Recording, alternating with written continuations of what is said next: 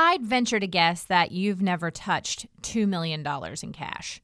Most of us haven't. I'd also venture to guess that you've never been in the middle of the Gobi Desert, which, in case you didn't know, is in the middle of nowhere, Mongolia. And I'd also venture to guess that you've never had $2 million in cash on you in the middle of the Gobi Desert. Yeah, I didn't think so. Welcome to Business with Purpose. I'm your host, Molly Stillman of StillBeingMolly.com, and this show is all about bringing you the stories behind the brands, companies, and small businesses that are changing the world. Each week, I interview an entrepreneur, a CEO, nonprofit director, community leader, or just all-around amazing person who is trying to make a positive impact, not only through their personal life, but also with their professional career. My goal is to show you that no matter what you do for a living, you can make an impact right where you are. My guest this week is Matt Scanlan, the co-founder of NAADAM, the fairest and most sustainable Mongolian Cashmere clothing company in the world. Matt's storytelling skills are unreal. And yes, my whole intro about carrying $2 million in cash, cold hard cash in the middle of the Gobi Desert, yeah, Matt did that.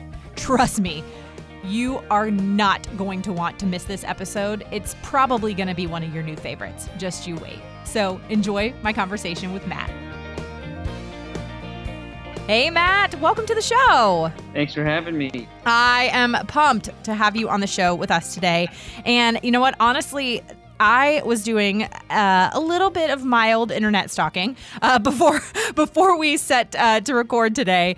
And there's so much about you and your story and NAADAM that I am really, really interested to learn about. So we're going to kind of skip all the fluff and the riffraff, and we're going to get right to it. So I'm going to have you do what all of my guests do, and that's tell us the Matt 101. Tell us your story. Tell us your background, how you got started. And for those that are not familiar with NAADAM, tell us all about NAADAM and what you guys do. Well, how much time do you have here? Because this story can take a little while. So, well, I guess I should start about 4 years ago. I had spent 3 years working finance. I'll couch it in finance for about 3 years, and kind of got fed up with it. It was more of a process of learning about the things that I didn't want to do than the things I wanted to do. And I quit. Just went in one day and said, I'm done. And I wasn't sure if I was going to go to business school next or what it was, but I knew I had some time off. And it just so happened a couple of weeks later, I got a phone call from one of my now business partners and a previous college roommate who was studying econometrics, which is type of economics that looks at currency exchange rate fluctuations. And he was just finished his master's program, was looking maybe some further education, but he had some time off. Mm-hmm. And he was based in Beijing. And he'd heard a lot about this beautiful part of Asia called Mongolia. Now, Mongolia is a really, really unique area, and I'll tell you a bit more about that. But he had reached out to me. He said, I'm going. I got a couple of weeks. I might be doing some backpacking. You're my only friend who doesn't really have a job or anything, so you should probably come along. And so I did, because he was right. I didn't really have a job or anything. You're like, well, I mean, why not? Yeah. It was a couple weeks later. I was off to Mongolia. Wow. But like I said, it's a really beautiful, unique country. It's about twice the size of Texas in terms of land mass, but it only has 3 million people in it. So that's a third of the population living in New York City, in a country twice the size of Texas. It's actually one of the least densely populated countries in the world. Interestingly, about half the population of the country is nomadic. So fully nomadic, like the real word nomadic. They don't own homes or any land. They live in gurs, commonly referred to as yurts. I think we in the West know them as yurts, but they're like big tents, and they herd animals. They subsist on animal husbandry is the main form of income, and actually it makes up about 10% of the GDP of the country is built around animal husbandry. So critical to the economy are this really unique lifestyle, and as part of that lifestyle, there's this really unique culture and heritage that's been literally bred over 1,000 years of these folks living on the steppe. The steppe, you'll hear frequently from someone who's been to Mongolia, is basically the open plains, and a majority of those plains are deserts. The Gobi Desert is the largest desert in Asia, and it's a really unique place. It's not like the Sahara Desert. There's really no it's not like sand. I mean, I think there are maybe some patches, but it's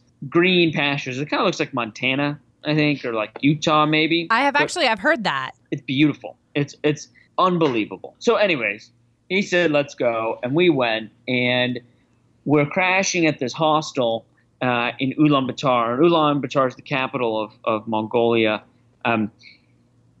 Pretty unbelievable city. Half of the population, so the half that isn't nomadic, lives in this city.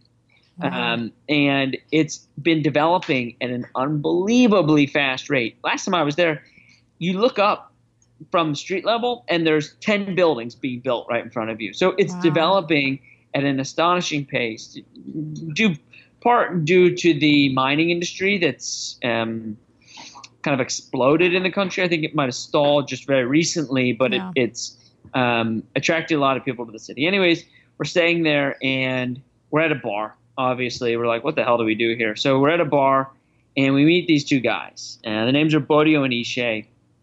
And we spend the whole night hanging out with them. They're super cool. Remarkable people. They grew up as nomadic herders, and they lived in the countryside, and then moved to the city. And were they older or were they younger? Older, I think they're in their 40s. Okay, my guess. But I think Bodhi's a grandpa. He might be in his 50s, but I think he's a grandpa. Yeah. But they're like the coolest, nicest, warmest guys you've met, and we hang out with them all night and have this awesome time, build what has now become a really beautiful friendship. But at the time, they were just these two dudes we met, and they, by the end of the night, had asked us to come along to the countryside with them the following morning. They were going out to visit their family, and I guess we didn't really ask too many questions, although I can't remember that well, but we didn't ask too many questions. And Ishe speaks English. Bodio really doesn't speak English that well. I mean, he does, but I think 30% of the time he's pretending he understands you. So we really have Ishe as our translator. Anyways, meet them 6 a.m. the next morning, and we're going to drive out to the countryside. So we start driving out of the city, and about an hour and a half goes by, and we turn off the road and start off-roading. And I assume that this means like we're getting close, right? This is like a cool off-roading experience or whatever. And they just keep on going. They ended up driving for about 20 hours. 20 hours? Off-roading the entire way. And it's now kind of the middle of the night. We haven't seen people in probably 15 hours. And so we're getting a little worried. But then the car starts to sputter a little bit, and we hear some like weird noises coming from the engine, and the engine starts smoking. So we get out of the car figuring like, okay, we'll fix this or whatever this is. Obviously, there are going to be issues. We've been driving for 20 hours. Yeah, how did you not run out of gas? Like, what about food, bathrooms? I have so many questions. Well, we bring some canned meat with us, which actually is pretty good. We bring a lot of gas with us. And, we're 4 guys driving in a car. That's true. True. Good point. Good point. Touche. I'm a girl. So I'm like, all right, I'm going to need to know where the bathrooms are. I'm going to need to know where the snacks are. I'm going on a road trip. Yeah. It was, I'd snuck a couple handfuls of Snickers with me, and I still do that pretty much every time I go out. Well, I live on that stuff. But it turns out the car had broken down, and it wasn't because we didn't bring enough gas, it's because the engine had overheated, and I don't know engines that well, but it wasn't going to keep on, the car wasn't going to keep on going. Yeah. So now we're sitting by the car. It's pitch black.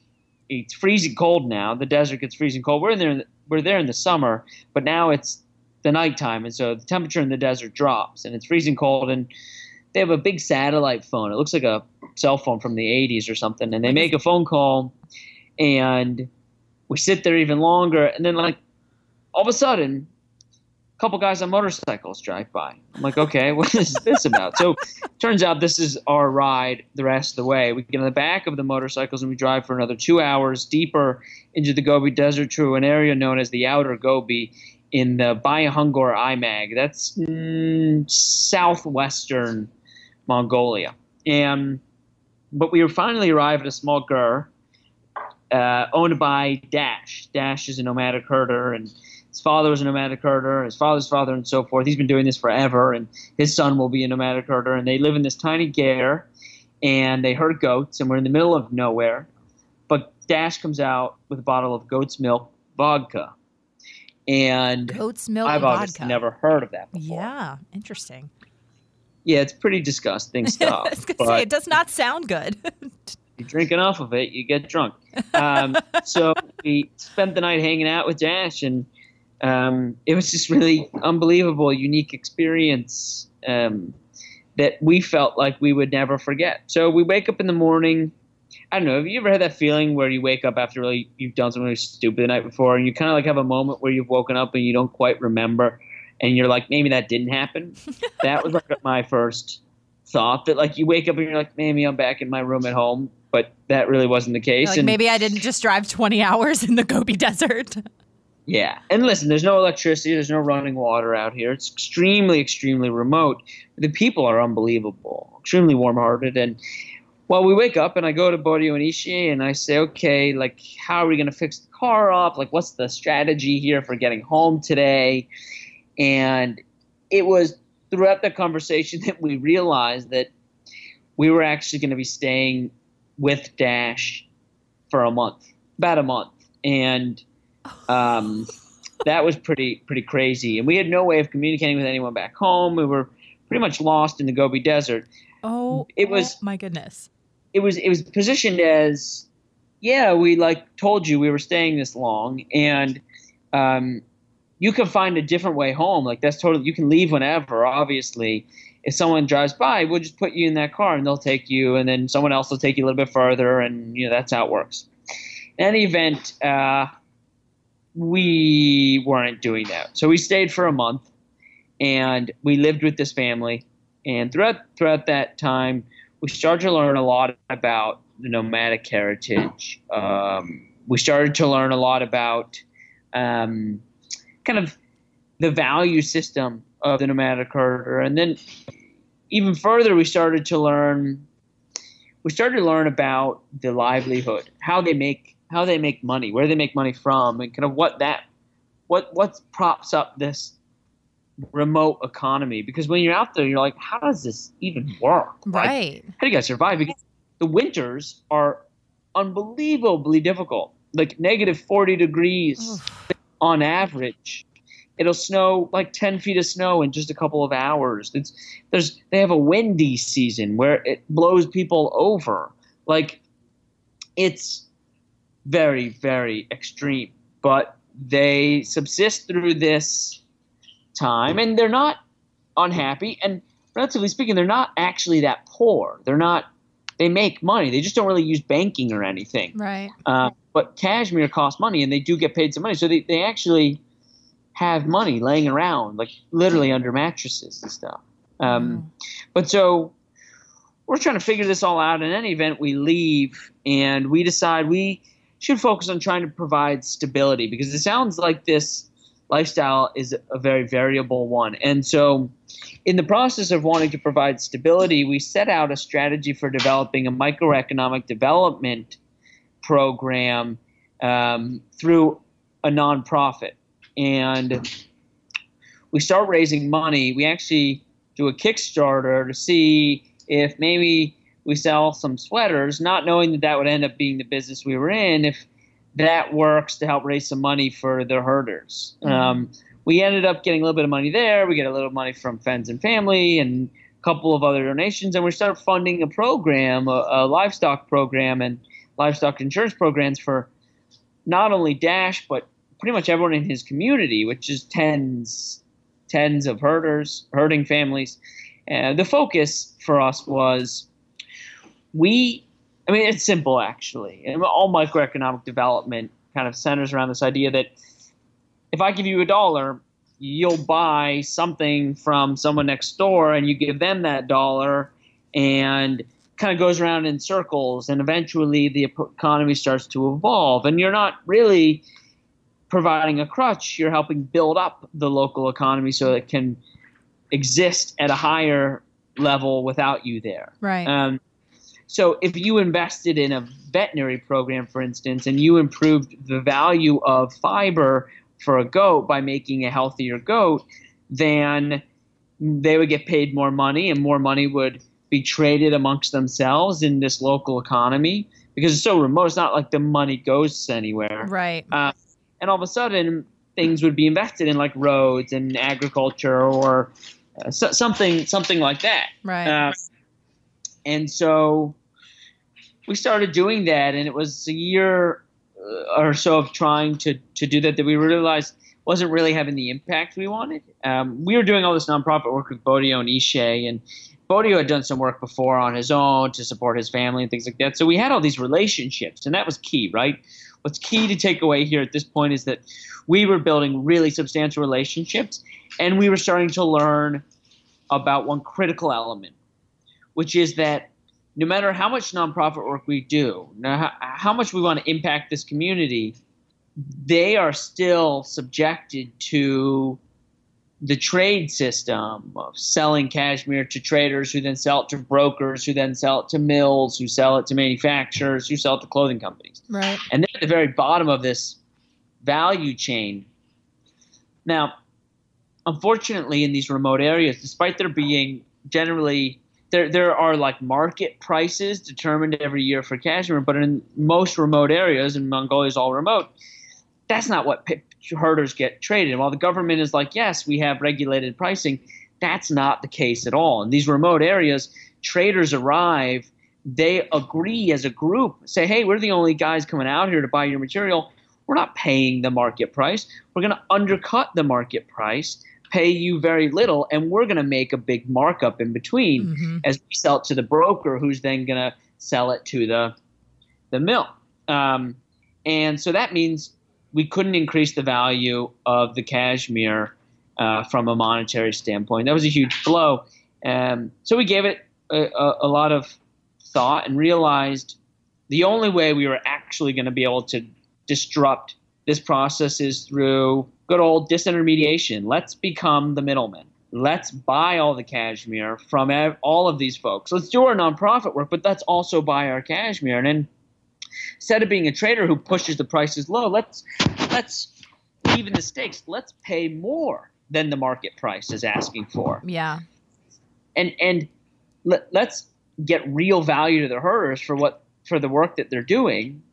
But let's never resell it. Let's not resell it to a broker. Let's not resell it to a mill. Let's own it and produce our own yarn and then our own sweaters. And in doing so, we'll help the people at the bottom of the supply chain, but then we're going to still get it at a lower cost than anybody else in the world, which we then can make products that are the highest possible quality at the lowest possible price. Yeah. That was the big dream for us.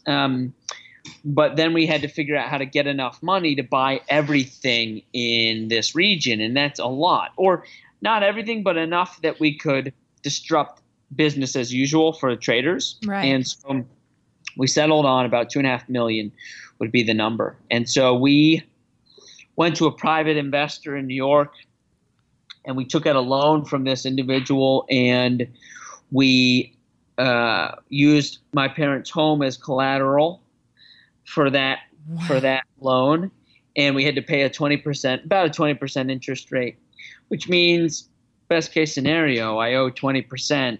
If I pay the principal back, I also have to pay 20% on top of that. Yeah. So that's about $500,000 I have to pay on top of it.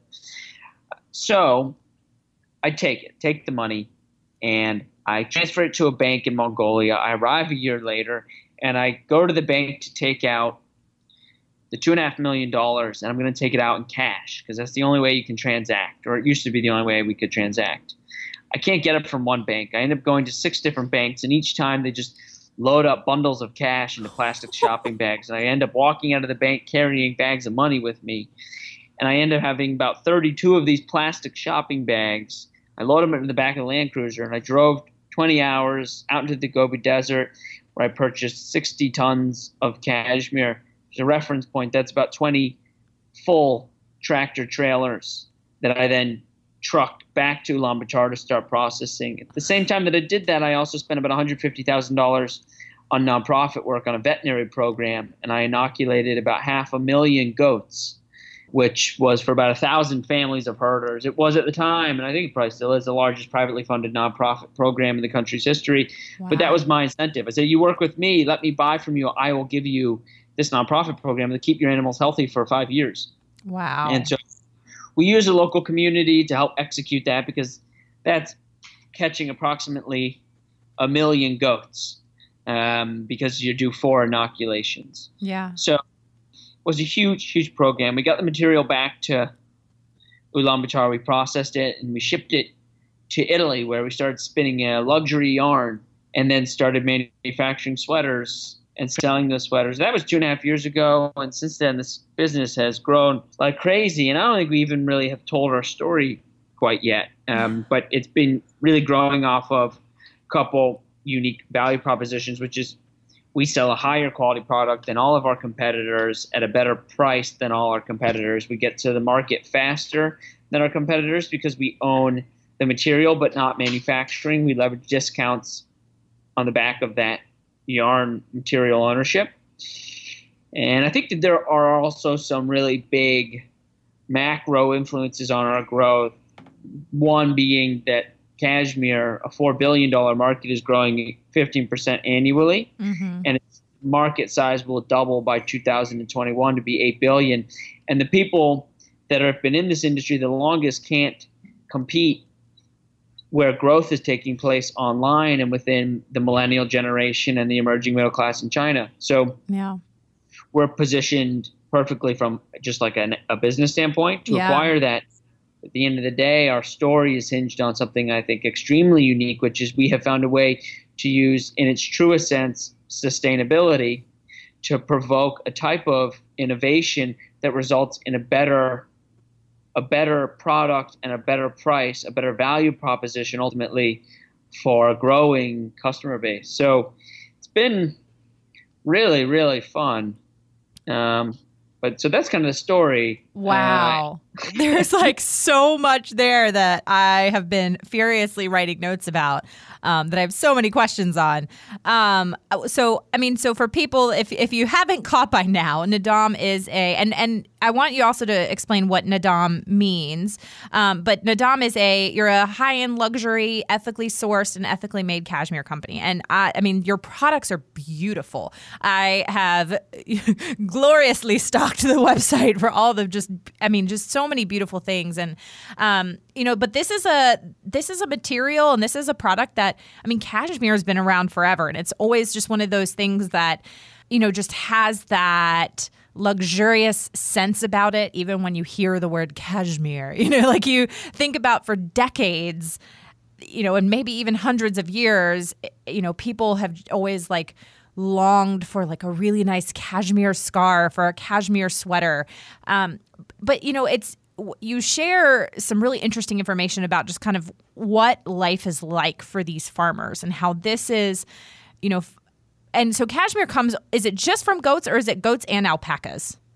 It just comes from goats. However, the alpaca thing is interesting. We think that we can replicate what we've done in Mongolia with the alpaca industry in Peru. Yeah. We're pretty far along the line of establishing a supply chain there. That's really cool. Do what we did in Mongolia and Peru, but don't want to give too much away. Yeah, no, for sure. But it's something that I don't think a lot of consumers really take the time to think about of when you buy that luxurious cashmere sweater or that cashmere scarf, like all that went into it. And I was actually having this conversation with a friend. I've wondered over the years, what is it about cashmere that makes it so expensive? Because especially when you go into like, for example, you go to J. Crew and you can buy a cashmere sweater there for maybe $90. Or you can go to, Bergdorf and buy a high-end black label type cashmere sweater for $1,500. But at the end of the day, you look at the materials, it's the exact same sweater. So, what is it in your experience and what you've learned? What is it about cashmere that, one, just makes it so expensive to begin with, but two, what do you think has happened over the years in the industry that has caused such a discrepancy in the markup? And then also just, obviously when you're talking about the middlemen and you're talking about, the farmers not being paid a fair wage, in addition to the factory workers not being paid a fair wage, the mill not being paid a fair wage. I guess would love to know kind of what you've learned has kind of caused that over the years. Yeah. So really, really interesting points you bring up. And to clarify, we make that Bergdorf Goodman sweater. We just sell it for closer to the J. Crew price. Right. That's the goal, right? That's the objective, because the Bergdorf thing should really be the J. Crew price. You don't want the real the thing that J. Crew's actually selling you is the thing that is hardly cashmere. And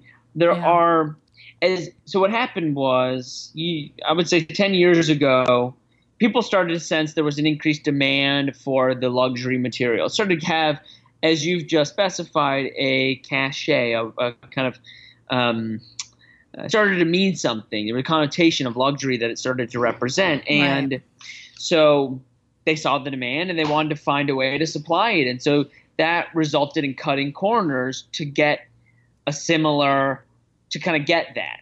I wouldn't call it a similar product, but I would call it the same named product. And the way they do that is developing really cheap yarns, using wastage of yarns, using inferior quality raw material and propping it up through manufacturing processes to fluff it up and lighten it up.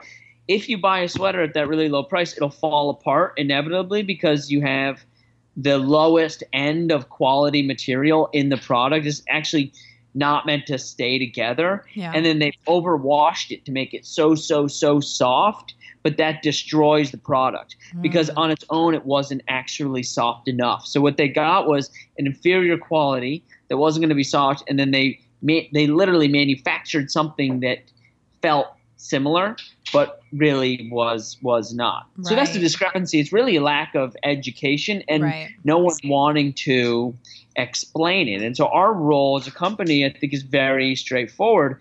We're the only people in the world that do business like this legitimately. We're the only people in the world that do it transparently and know the real value of what it is we own. When we buy cashmere, we do it down to a science. When we blend our materials in manufacturing, it's a science. It's percentages of long fibers and short fibers and gray fibers and white fibers and micron lengths. We know down to the detail exactly what we're putting in that material. Now, it's much easier for a brand to just buy what's available, not invest the time in developing what we've developed. So there's no education, there's no transparency, and what you got at J. Crew, I promise you, will fall apart very quickly. And furthermore, in terms of the exact specifications of it, doesn't have a lot in common with what you were finding in Bergdorf Goodman. And I think that distinction is incredibly important for people to understand. As we grow, our job is to push that conversation, lead the conversation, and make sure that we own the right to be doing what we're doing and clearing up kind of the mess in the area. Cashmere comes from goats, regardless. But it can be, I've seen it, it can be destroyed throughout the process of manufacturing. I grew up with the same feeling you felt, that is like, whoa, cashmere, so beautiful. It's what my grandpa wore, my parents wore. And I afford that. I saw the window at Loro Piana and thought, what, $1,000, $1,500 for a sweater is crazy. I wanted that product. I wanted that product. I wanted my friends to have that product. That's what we sell. We sell that product. Very, very little actually different from that product and the one we sell. We don't want to sell the one that Uniqlo sells, the one that J. Crew sells. Because there's no value. We can't build a business that's hinged on a quality assertion if we do that. And we are dedicated to quality above all else. And listen, it's very interesting that that's ultimately a byproduct of that crazy trip I just explained. Yeah. It's just so it's amazing to me kind of how stuff like that ends up happening. And it's funny, in the hundreds of conversations I've had with business owners and, especially in this kind of ethical and sustainable space, so many of them, I mean, there's a common thread where almost all of them didn't necessarily set out to do this. It was more like they went on a trip or they got connected to somebody, they started learning about a problem or a story, they saw a problem, and instead of just going back and saying, that's a shame, somebody should really do something about that, they decided, they're like, okay, well, I guess I'm that somebody. And then they decided to get into business. And I think it's kind of like what Yvon Chouinard, the founder of Patagonia, says, where he's a reluctant businessman.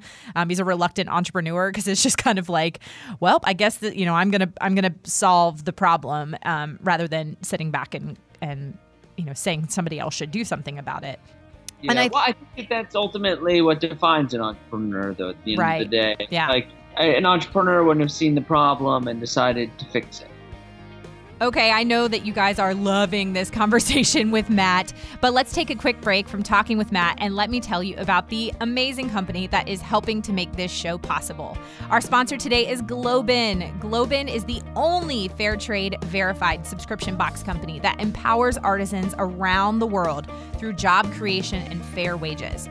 Globin's best-selling artisan boxes are filled with beautiful handmade and ethically produced home goods, beauty finds, and wearable accessories. Each artisan box has gorgeous and unique pieces like hand-painted ceramics from Morocco, hand-blown glassware from Mexico, or handmade jewelry from India.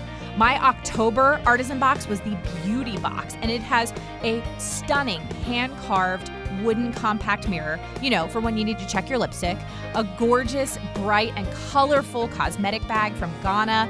I can't wait to use it on my upcoming trip to Disney, and a scrunchie from Kenya. You guys, a scrunchie. It's so cute and fun, and it makes me feel like it's 1996 again, and I'm a pretty big fan. And it also comes in this gorgeous woven leaf basket from Mexico, which is perfect for organizing beauty products in my bathroom. Also, in case you didn't know, we are just a few weeks away from the holiday season, and Globin offers corporate gifts. Think about how much more meaningful your holiday gifts to your employees, clients, or your coworkers would be with a Globin artisan box. Now, you can use the coupon code MOLLY for $10 off any artisan box premium subscription. Visit globin.com/box for more details. That's Globin, GLOBEIN.com/box with the coupon code MOLLY for $10 off. And remember, if you haven't heard my podcast interview with Liza Moiseva, the founder of Globin, go back and check out episode 25 to learn more about her and this amazing company. Now back to my conversation with Matt Scanlan of NAADAM. So where does the name come from? So it's the name of a festival in Mongolia, and it's been going on for years. And the festival is a series of games held over a couple of days, everything from wrestling and archery and horseback riding. And it's used as a time to celebrate culture, the heritage of the country, the nomadic herder and the nomadic heritage. Yeah. And they want to through these games, bring nomadic herders and people that live in the city together.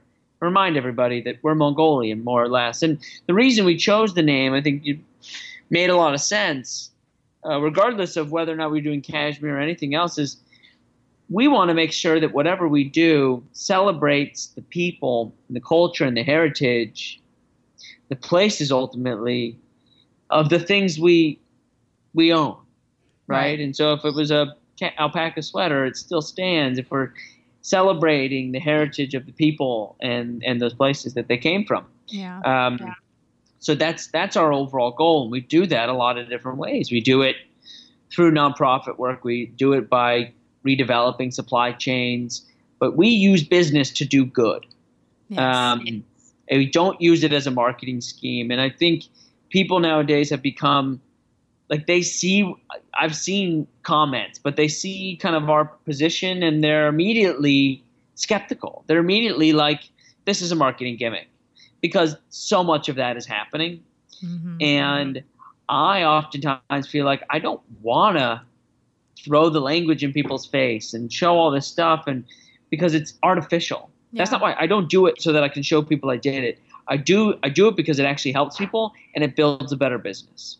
Oh, absolutely. And that's one of the reasons I'm so passionate about this kind of stuff too, is because at the end of the day, you know, when you support a company like NAADAM, or you support, you know, a small business that's working in a developing nation, or a company that is working to manufacture goods in the United States, or, you know, they're doing everything they can to, you know, be transparent about all levels of their supply chain and knowing from start to finish how the people are being paid and how the people are being treated, like, it really does make a difference. And kind of going back to what you were saying at the beginning with, you know, when you invest in an economy like that, when you invest in the economy of a developing nation, you give one person $1 and then they give another person $1 and so on and so forth. Like, the trickle down effects of that are so, I mean, just it's something that I think is hard for us in the U.S. to comprehend, because, you know, we go to the store and we buy our groceries and whatever. We don't really think about it. But the effect of $1 invested in a local economy can mean, you know, a kid can go to school. It can mean a father is able to provide for his family. It can mean a single mom is able to provide for her kids. Like, it means food on the table. I mean, it's life-changing, life-altering things. And you were saying about how these farmers, like, this is their living, this is their culture, this is how they make a life for themselves and their families. And when they're being, I mean, essentially shafted by these brokers who are, you know, undercutting them and not paying them a fair wage, I mean, that has so many negative effects. But, you know, at the end of the day, like, we just, as consumers, most consumers just don't think about that stuff. But I've had this conversation a lot with people about how I really feel like over the next few years, we're going to see a big shift in this. And I think we're going to see in the fashion and goods industries, we're going to see a shift like we saw with food in the last 10 years. Because over the last 10 years, we've seen people really care about their food being organic and supporting local farmers, like farm to table type stuff. And I keep saying, like, I really think the next 5 to 10 years, we're going to see that in goods and fashion, people wanting to know where their stuff comes from. And in so much of what you guys did, and I think I actually read this in an article, is you guys have basically created a farm to table approach for luxury fashion. Yeah, I mean, that's the inevitability of what we've done. I think additionally, we've made sure that we've also addressed maybe some of the problems that exist in luxury fashion as a whole. Right? Yeah, absolutely. That, you know, we think there's a much bigger opportunity for us, that it's not a small farm to table-esque business. It's really a very scalable, huge business opportunity. And if we can present that and it's successful, we can not only help move forward the conversation across all industries, but we can prove that it's doable. And I remember when I was first getting started, and there were a lot of entrepreneurs and founders that I really looked up to, and I felt like there weren't a lot that I looked up to that shared my same value system. Mm-hmm. And it was disheartening, and maybe it meant that it wasn't possible. And so the more successful we are, the more possible we show it is. What I would love is if people copied everything we did, right? There's nothing proprietary about it. It's not, the only innovation is that we started listening to people and having conversations and building equitable agreements and relationships. That's it. You know, it's not something that should have been happening that yields ultimately much, much better business results. Right. So, absolutely. I love what you said about you just listened. You just listened. And that is so important. I think there's, and I think you even said this earlier too, of just you're really disrupting the cashmere industry, and it just started from listening. And that's kind of my like life goal and mission is my goal is to educate consumers to start asking questions and just go to companies and go to brands and ask them who makes your clothes, who makes your stuff, where is it made, are they being treated fairly? Are they being paid a fair wage? Do they have, access to education or, medical care or whatever? Because I really feel like the more consumers that start asking those questions, that's going to disrupt the big brands that aren't doing it right, so to speak, and they're going to start listening and kind of like what you guys have done from the business side by setting that standard. You're influencing other companies to step up to the plate and do better, and it's so important. That's the hope, and I think the other piece of it is I would always get upset when I felt like if someone thought something was sustainable, that meant it cost more money, and that's crazy. If it's really sustainable, it should cost less. Mm-hmm. And I want people to see that if you do something, it's sustainable doesn't mean much really, right? I mean, like the term is loosely used in a lot of different marketing language, and no one knows what the real definition is. And so for us, it's just like sustainable business. Like we want to make a good business, which means you get a better product at a better price. That should be the end goal, right? Like, or else you fall short, because if you can't tackle those two things, then you can't get people to buy it and keep it, want to keep coming back. And you can't have a business that grows over and over and over. The bigger we get, the more good we do. Mm-hmm. And so the two really need to go hand in hand. Pricing things through the roof doesn't make sense to me either. It's fairness across the board. It's fair to the people we work with, and it's fair to the people we sell to. That should be the ultimate objective. Yes, absolutely. So I have two more questions that I'm really curious to hear your answer to. So, for people that maybe don't know kind of how cashmere is, the fur from the goats is actually harvested. For the people who are listening who are maybe they're traditional, maybe they're vegan, maybe they are really curious about animal rights. Like, what is it like obviously we know the importance of taking care of the people. What's it like for the goats? I mean, obviously getting rid of goat fur is a pretty common practice, but you guys do something a little bit different because it's an old school hand combing method rather than shearing them. So I'd be kind of curious for you to kind of educate us on that part of it. So shearing is typically a very painful process for the animal. It'd be like if I aggressively cut the hair off your head, mm-hmm. It would hurt, right? And you oftentimes rip out skin. It's an awful, brutal process, but it's very common. More in China than it is Mongolia. And that's because herders don't have electricity, so they don't have electric shearers. Yeah. So they hand comb. They've hand combed for hundreds of years, so nothing's changed. Hand combing is like if I came over and combed your hair for you, rather than cut it all off. You'd be like, oh, thanks for not, torturing me. Yeah. Hand combing is the most humane way to treat the animal. Mm-hmm. It's also the best way to get the best fibers. You just comb out the softest, best fiber. It's like pre-sorting it. If you shear it all off, you also have to then sort out the bad stuff and the good stuff. But if you hand comb it, you pull out the best fibers all at one time. So it's best from a quality standpoint and best from a humane perspective.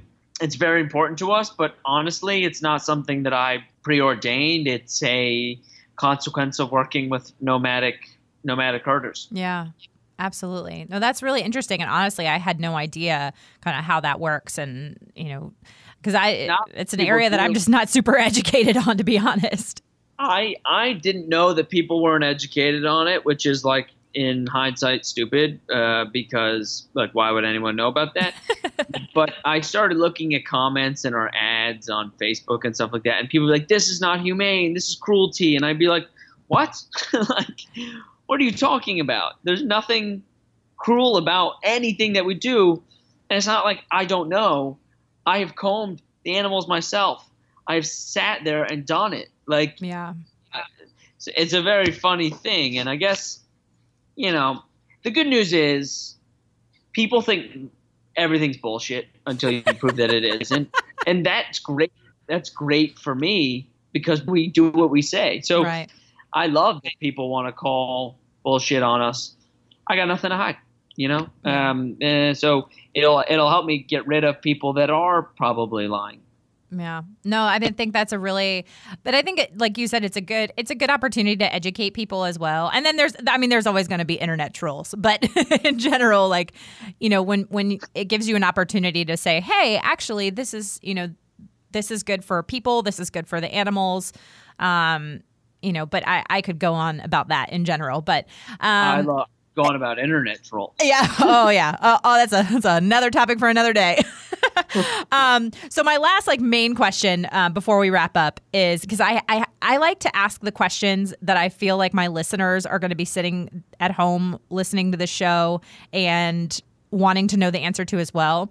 I have to know, what was it like carrying around $2 million in cash around Mongolia? Were you terrified that somebody was going to rob you of $2 million in cash?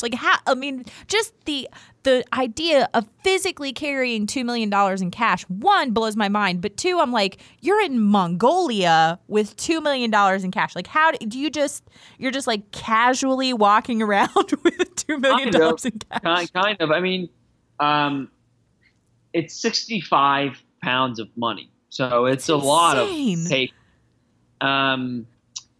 You kind of just compartmentalize it. I didn't really think about it. I didn't go have any protection. We didn't have a gun anywhere in sight, it didn't even occur to us. Yeah. I don't know why. I think I was just so set on what I needed to do that I wasn't really concerned with that kind of stuff. I was like, okay, now I got to get the money. Now I got to drive here. Now I got to buy it. Now I got to go do this. There was so much unknown kind of on the other side of things. Yeah. Now I got to get it. I got to figure out how to make yarn. I got to figure out how to make a sweater. I got to figure out how to sell it and market it and build a company that it was like the furthest thing from my mind was like, what if someone kills me and takes this? I wasn't, I know it's strange, but it didn't cross my mind for a second.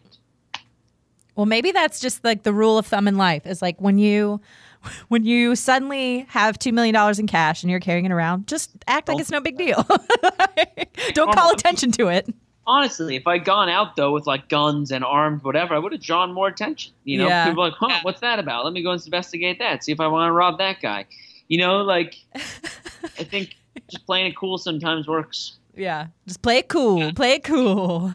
Well, Matt, here as we wrap up, I just think your story is so awesome. I'm really excited to just kind of see, watch you guys continue to grow and, like you said, just kind of disrupt this, luxury fashion industry. And, it's a product that has been around for years and will continue to be around. And I think the more that we can have people out there like you guys doing it right, the better. Like I said, I can't wait to see you guys continue to grow. Obviously, for those that are listening, you can visit their website at naadam.co, and that's NAADAM.co.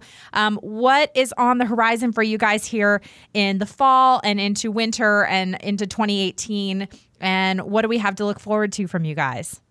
So much. So we open our first store in Soho in September. Amazing. We are launching home goods, so blankets and pillow shams and other items. We have a blanket that's a kilo of cashmere for $300. It's the coolest thing we've ever done. We're also opening up a shop-in-shop in Bloomingdale's on 59th Street, so you can come visit us there as well. We'll be opening a shop-in-shop at Hudson Bay in Canada at the same time. And then throughout the fall, we're launching our first leisure wear program. So sweatpants and shirts and pullover hoodies all made out of our liquid cashmere, which is like the name says it all. It's pretty unbelievable. Yeah, super soft. And we'll be launching new items every 15 days until the end of the year. So signing up for our email list is kind of the best way to kind of get in on it normally sells out really quickly. So the best way to get in on that stuff. Or signing up for the wait list, but that's kind of how we've built the business so far. But tons happening. That's amazing. And are you guys on social media? What's the best way to get you connect with you guys there? Yeah, just NAADAM Cashmere is our Instagram handle. Yep. Awesome. Well, Matt, thank you so much for your time today, for coming on the show. And I just can't wait to, like I said, I can't wait to watch you guys over the next couple months and years to come. Awesome. Thank you so much. I really appreciate the time and feedback and everything else. I honestly think that my mouth was dropped open the entire time I was talking with Matt. His stories are incredible, and it kind of sounds like a movie. I don't even think you could make up a movie that is as crazy and as interesting and fascinating as what Matt and his business partner experienced in the Gobi Desert, and just that time that they spent in Mongolia. But most of all, I love that after such an adventure, Matt decided to actually do something about really disrupting the cashmere industry. And I love what NAADAM is doing. If you check out the show notes for today's episode, I've also got a video that they just produced about the NAADAM story. And trust me, you are going to want to go watch it because it is awesome. I'm so grateful to Matt for coming on the show this week, and I hope you guys love this episode. And thank you so much for listening. If you are a first-time listener of the show, welcome. Be sure to visit the archives for past shows featuring other amazing entrepreneurs who are literally changing the world with their businesses. And if you're a regular listener of the show, thank you so much for your support week in and week out. Be sure to head on over to iTunes, Google Play, Radio Public, or wherever you listen to podcasts, and make sure you are subscribed to the show. Clicking that subscribe button really makes sure that you never miss an episode of the podcast. And while you are there, would you mind taking a moment and leaving a review of the show? Here is a review from Caitlin. It says, "We are big podcast people, so we are really picky about what we commit to listen to. I love Molly and I love her heart behind all of this. Anyone with a business or an interest in starting a business needs to tune in." Thank you so much for that review, Caitlin. And if you would mind leaving a review, I would love it. It means the world to me and lets me know how this show is personally impacting you.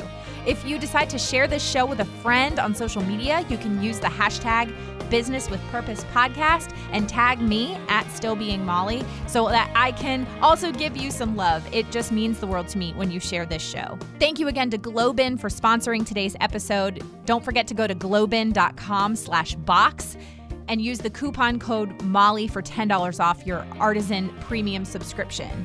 This show is edited by my amazing husband and executive producer, John Stillman, and the music is by Mark Killian of Third Wheel Media. Thank you so much for listening, and go do something good with purpose on purpose.